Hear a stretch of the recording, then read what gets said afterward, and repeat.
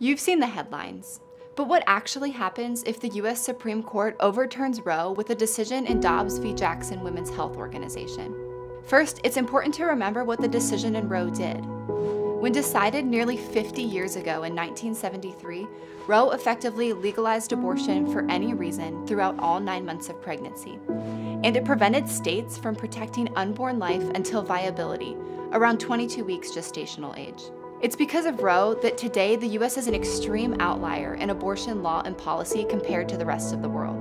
For example, did you know that we're only one of 6 countries that allow abortion on demand, gruesome late-term abortions up to the moment of birth? On the other hand, 75% of countries worldwide limit abortion past 12 weeks gestation. The truth is, as prenatal medicine and technology has advanced to recognize the undeniable humanity found in the womb, many countries around the world have established laws protecting precious life. Many countries, that is, except ours, thanks to Roe.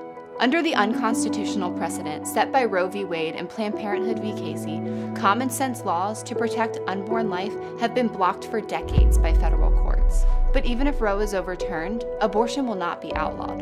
Instead, the states will finally have the opportunity and freedom to protect life. The question of abortion will return to the people, and we will have a chance to bring our laws into closer alignment with the scientific facts and human rights long recognized by the rest of the world.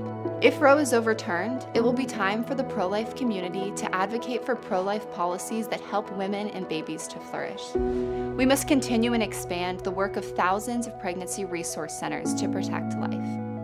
Overturning Roe is a crucial first step, but it's only the beginning of the vital work to save countless lives and move closer to a culture that cherishes every single person at every single stage of life.